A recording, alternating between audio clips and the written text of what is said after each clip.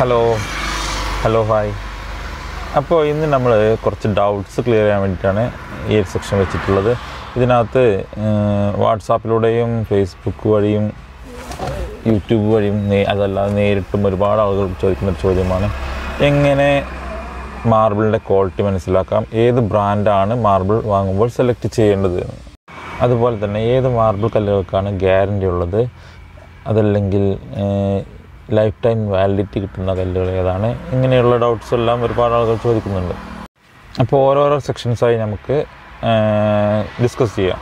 Okay, ഈ സ്റ്റോണുകൾക്കുള്ള പേരുകൾ, അതായത് കട്നി, മോർച്ചാന, ആസ്പൂർ, ഗ്രാനൈറ്റ്, സാവർ, ഇതൊന്നും തന്നെ ഇതിൻ്റെ ബ്രാൻഡുകളല്ല. യഥാർത്ഥത്തിൽ ഈ പേരുകളെല്ലാം തന്നെ ഏത് കോറിയിൽ നിന്നാണ് കട്ട് ചെയ്യുന്നത്, ആ ഒരു സ്ഥലത്തിൻ്റെ പേരിനെ ഡിപ്പെൻഡ് ചെയ്തിരിക്കും. ഉദാഹരണത്തിന് കട്നി എന്ന മാർബിൾ സ്റ്റോൺ തന്നെ മധ്യപ്രദേശിലെ കട്നി എന്നൊരു സ്ഥലത്ത് നിന്നുള്ള കോറിയിൽ നിന്ന് കട്ട് ചെയ്യുന്നതാണ്. അതുകൊണ്ട് തന്നെ കട്നി എന്ന ഒരു മാർബിൾ ഒരു ഡിസൈൻ മാത്രമല്ല, ആ ഒരു മധ്യപ്രദേശിലെ കട്നി എന്ന പ്രദേശത്ത് നിന്ന് കട്ട് ചെയ്യുന്ന എല്ലാ കല്ലുകൾക്കും, എല്ലാ ഡിസൈൻ കല്ലുകൾക്കും പറയുന്ന പേരാണ് കട്നി. അതുപോലെ തന്നെ മോർച്ചാന, രാജസ്ഥാനിലെ മോർച്ചാന എന്ന സ്ഥലത്ത് നിന്ന് കട്ട് ചെയ്യുന്ന കല്ലുകൾക്ക് പറയുന്ന പേരാണ് മോർച്ചാന.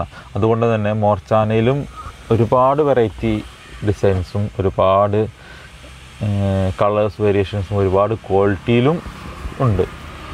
ഇങ്ങനെ ഒട്ടുമിക്ക കല്ലുകൾക്കും അവയുടെ പേരുകൾ വരുന്നത് ആ ഒരു കോറി നിൽക്കുന്ന സ്ഥലത്തിൻ്റെ പേരിനെ ഡിപ്പെൻഡ് ചെയ്തിട്ടോ, അതല്ലെങ്കിൽ ഏത് ഫാക്ടറിയിലെ ആളുകളാണ് കട്ട് ചെയ്യുന്നത് അവർ നൽകുന്ന ഒരു പേര്, അതായിരിക്കും ആ ഒരു കല്ലിന് പറയുന്ന പേര്.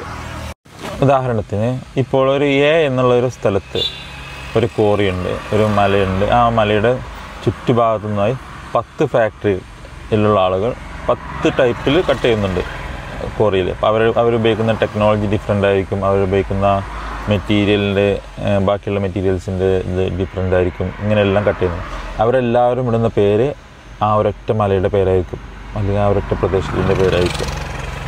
അതുകൊണ്ട് തന്നെ ഒരു ബ്രാൻഡ് നെയിം വെച്ചിട്ട് നമുക്കൊരു കല്ലിൻ്റെ ക്വാളിറ്റിയോ അല്ലെങ്കിൽ കല്ലിൻ്റെ ഗ്യാരണ്ടിയോ കാര്യങ്ങളോ നമുക്ക് ഐഡൻറ്റിഫൈ ചെയ്യാൻ കഴിയില്ല.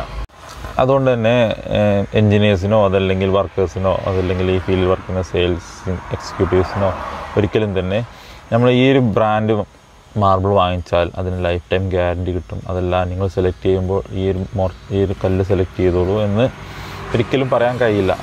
എക്സാമ്പിളിനായി ഒരു എഞ്ചിനീയറോ അല്ലെങ്കിൽ ഒരു സെയിൽസ് എക്സിക്യൂട്ടീവോ പറയുകയാണെങ്കിൽ നിങ്ങൾ മോർച്ചാന കല്ലുകൾ സെലക്ട് ചെയ്തോളൂ, അതിനകത്ത് നിങ്ങൾക്ക് അത്രയും ഗ്യാരണ്ടി ഉണ്ട്, അത്രയും ക്വാളിറ്റി ഉണ്ട് എന്ന് പറയുകയാണെങ്കിൽ ഈ ഒരു കല്ലിൽ തന്നെ കട്ട് ചെയ്യുന്ന സമയത്ത് 100 കല്ല് കട്ട് ചെയ്യണമെങ്കിൽ 100 കല്ലും 100 ക്വാളിറ്റിയിലായിരിക്കും. അപ്പോൾ പിന്നെ മാർബിൾ കല്ലുകൾ എങ്ങനെ നമ്മൾ സെലക്ട് ചെയ്യുമെന്നതായിരിക്കും മിക്കവാറും ആളുകളുടെ സംശയം. ഇതിനായി കല്ല് സെലക്ട് ചെയ്യുമ്പോൾ നമ്മൾ ശ്രദ്ധിക്കേണ്ടത്, സെലക്ട് ചെയ്യുന്ന കല്ലുകൾ അത്യാവശ്യം നല്ല ഹാർഡ്നെസ് ഉള്ള കല്ലായിരിക്കണം. എക്സാമ്പിൾ, ഈ കട്നി ഭാഗത്തു നിന്ന് വരുന്ന കല്ലുകളുണ്ടല്ലോ, കട്നി കാറ്റഗറിയിൽപ്പെട്ട കല്ല്, കട്നി എന്ന സ്ഥലത്ത് നിന്ന് വരുന്ന കല്ലുകൾ, അത് പൊതുവെ മറ്റു കല്ലുകളെ അപേക്ഷിച്ച് ഹാർഡായിരിക്കും.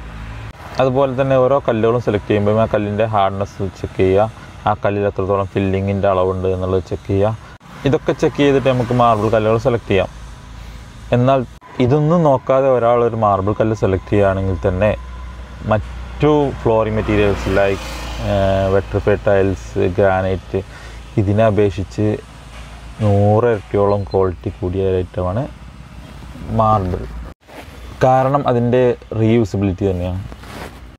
ഉദാഹരണത്തിന് നമ്മളൊരു ഫ്ലോറിംഗ് മെറ്റീരിയൽ വാങ്ങിച്ചു, ഫ്ലോറിംഗ് വർക്ക്സ് എല്ലാം തീർന്നു, ഒരു 10 വർഷത്തിന് ശേഷം കല്ലിൽ മുമ്പത്തെ 10 വർഷം മുന്നത്തെ അത്ര പോളിഷിങ് ഇല്ല എന്ന് നമുക്കൊരു സംശയം വന്നു തുടങ്ങിയാൽ ഉടനെ നമുക്ക് വീണ്ടും റീപോളിഷിങ് എന്നുള്ള ഓപ്ഷൻ ഉണ്ട്.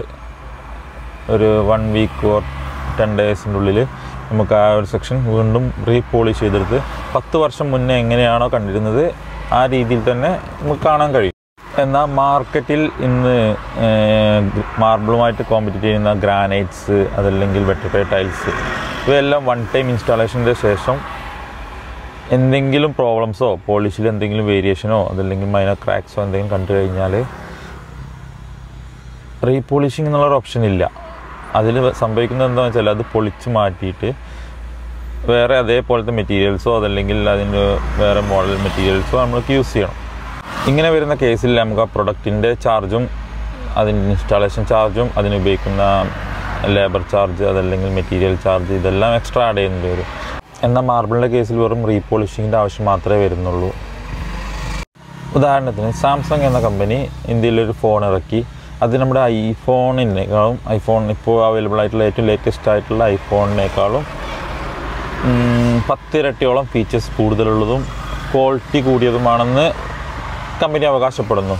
കൂടാതെ ഇപ്പോഴുള്ള ഐഫോണിനേക്കാളും പകുതി വിലയിൽ സാംസങ് അത് മാർക്കറ്റിൽ അവൈലബിൾ ആക്കുകയും ചെയ്യുന്നുണ്ട്.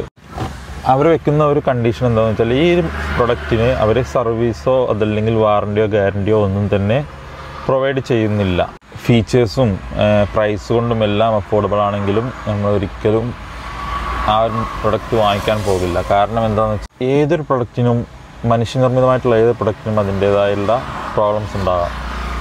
ഇൻ കേസ് എന്തെങ്കിലും പ്രൊഡക്ട്സിന് ഡിഫക്ട്സോ അതല്ലെങ്കിൽ കംപ്ലയിൻസോ വന്നു കഴിഞ്ഞാൽ അതിന് സർവീസ് അവൈലബിൾ ആക്കിയില്ലെങ്കിൽ ആ ഒരു പ്രൊഡക്റ്റ് കൊണ്ട് നമുക്ക് ഇതിന് ഉപയോഗം ഉണ്ടാവില്ല. അതുതന്നെയാണ് ഈ ഫ്ലോറിംഗ് മെറ്റീരിയൽസ് സെക്ഷനിലും ആളുകൾ കൂടുതൽ മാർബിൾ സെക്ഷനിലേക്ക് തിരിയാനുള്ള മെയിൻ റീസൺ. 10, 20, 30 വർഷം കഴിഞ്ഞിട്ടാണ് റീപോളിഷ് ചെയ്യുന്നതെങ്കിലും ആ 10 വർഷം അല്ലെങ്കിൽ 20 വർഷം മുന്നേ കണ്ടിരുന്ന പോളിഷ് തന്നെ 30 വർഷത്തിന് ശേഷവും നമുക്ക് സ്റ്റോണിൽ കിട്ടും എന്നുള്ളതാണ് ഇതിൻ്റെ ഏറ്റവും വലിയ ഗുണം. അതുമാത്രമല്ല നാച്ചുറൽ സ്റ്റോണിൽ നിന്ന് ലഭിക്കുന്ന ഗുണം ബാക്കി ഏത് ആർട്ടിഫിഷ്യൽ മെറ്റീരിയൽസിൽ നിന്നും നമുക്കൊരിക്കലും ലഭിക്കുകയുമില്ല. അപ്പോൾ പറഞ്ഞു തന്നത് മാർബിൾ കല്ലുകളുടെ ബ്രാൻഡ് അത് പ്രകൃതി തന്നെയാണ്. പ്രകൃതിയാണ് ഏറ്റവും വലിയ ബ്രാൻഡ്. അപ്പോൾ മാർബിൾ സ്റ്റോണിനെ കുറിച്ചുള്ള ഈ ബ്രാൻഡിൻ്റെ ഡൗട്ട്സ് ഏകദേശം മാറിയിട്ടുണ്ടാകുമെന്ന് വിചാരിക്കുന്നു. വീണ്ടും പുതിയൊരു വീഡിയോയുമായിട്ട് നിങ്ങളുടെ മുന്നിൽ വരാം. അതുവരേക്കും നന്ദി, നമസ്കാരം.